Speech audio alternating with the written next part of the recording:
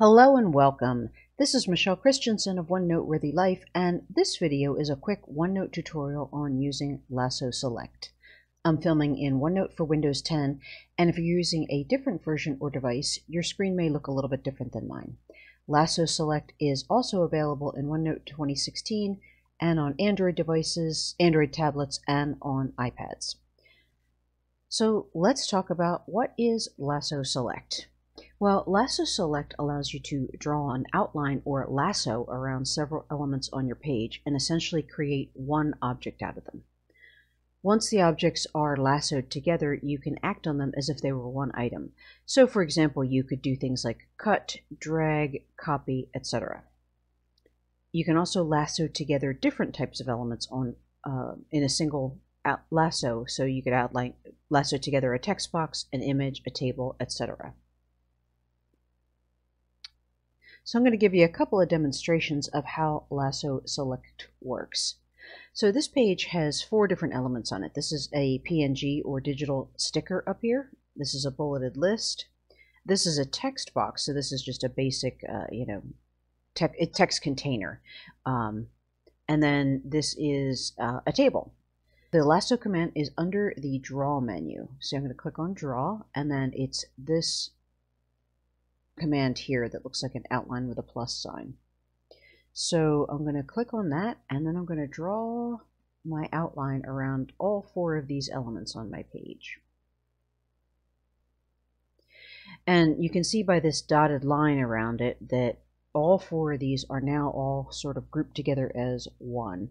So I'm going to show you how you can drag these around. I'm going to drag them down to this corner. I can drag them up, and then drag them kind of almost back into place. You do have the option to resize. I think it works a little unpredictably though, so I'm going to go ahead and grab this corner handle down here and drag it outward. And you can see that the items are getting further apart and the PNG file is getting bigger, but the table stays about the same size. So I'm going to undo that. So yeah, it's an option. I just don't love the way it works. This page is an exact copy of the page we just looked at, and I'm going to use this to show you a couple of other things about Lasso Select. So the first thing I'm going to do is go back to the Draw menu and use the Lasso Select button. And I'm going to draw an outline around my objects again. Oops. Missed the Lasso Select button there. And I'm going to miss a couple of corners here and stuff just so that you can see that this does not have to be perfect. So even though I missed a corner of the table and I missed a corner of the text container, it still picked up the entire thing. So one of the things you can do is to copy this. So I'm going to right click. I'm inside my lasso. I'm going to right click, copy. And I'm going to go to this other page, and I'm going to right click and paste. And we get an exact copy of those 4 elements. So you could certainly do this by copying each of those 4 by themselves, but by copying them all together, it maintains the same placement of the items with respect to each other. And in this case, these are the only things on my page. So I could have just done a page copy, but you might have a situation where you've got other things on the page that you don't want to copy, and that's when you could use Lasso Select.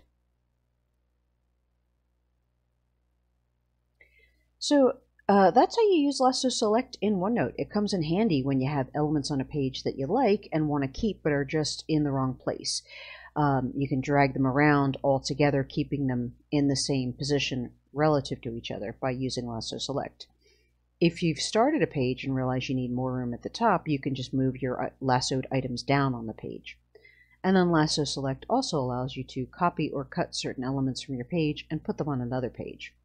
This is different than using page copy, which would copy the entire page. Lasso Select allows you to just cut or copy certain elements from the page. So if you have any questions or comments about this video or something that you'd like me to cover, drop me a comment below and I'll do my best to help you out.